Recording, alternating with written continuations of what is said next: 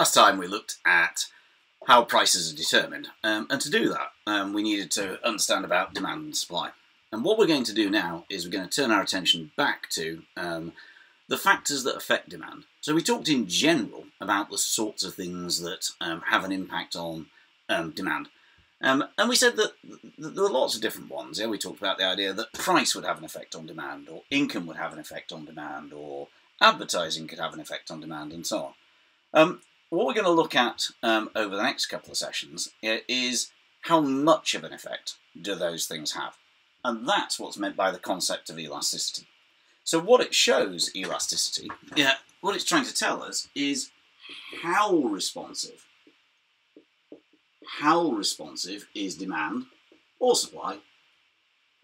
Yeah, so how responsive is demand? Yeah, that's what we're going to look at initially. So how responsive is demand to a change in something that affects it?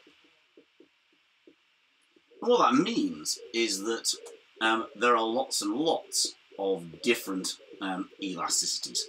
Yeah, so if we're looking at the responsiveness of demand to a change in price, then we would have price elasticity of demand. That would show how responsive demand is to a change in price. Or we could have income elasticity of demand. And that would show how responsive demand is to a change in income. Or we could have advertising elasticity of demand, which would show how responsive demand is to a change in advertising. Or we could have what's called cross-price elasticity, which shows how responsive demand is to a change in the price of other goods and services.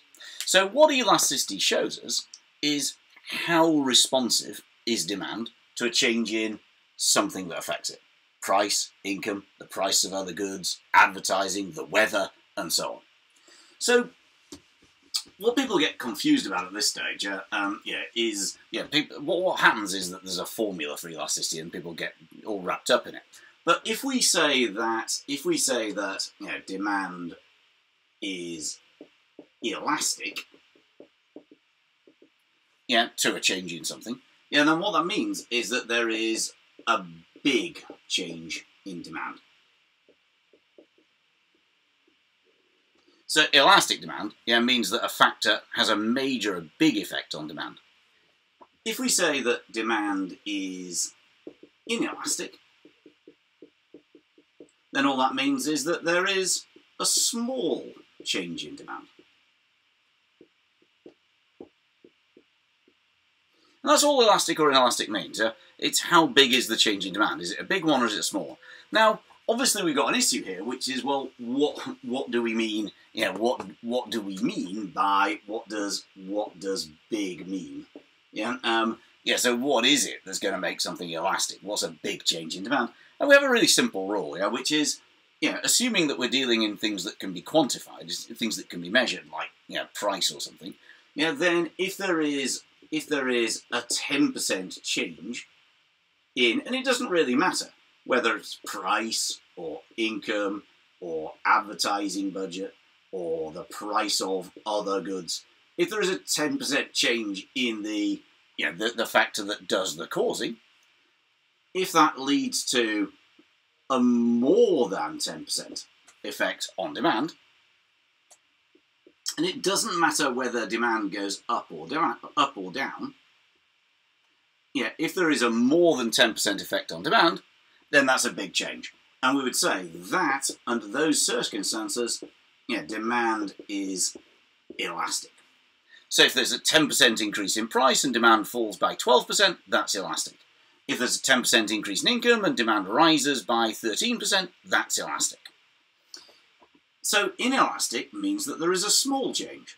So what does that mean? Well, guess what? It's fairly simple. If there is a 10% change in price or income or any other factor, anything really, it doesn't matter.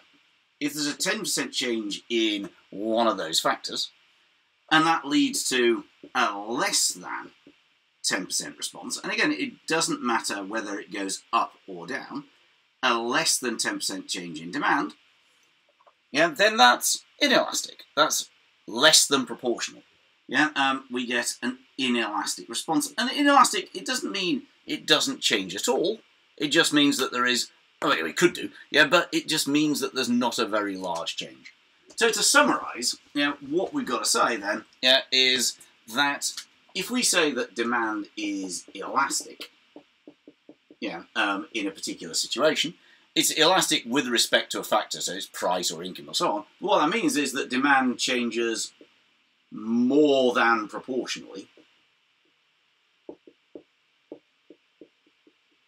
relative to the other factor. Relative to the factor that causes the change.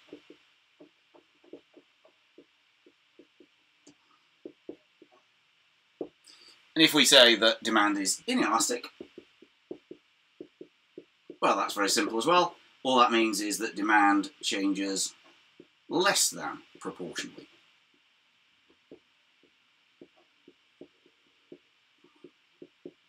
Relative to the factor that causes it to change.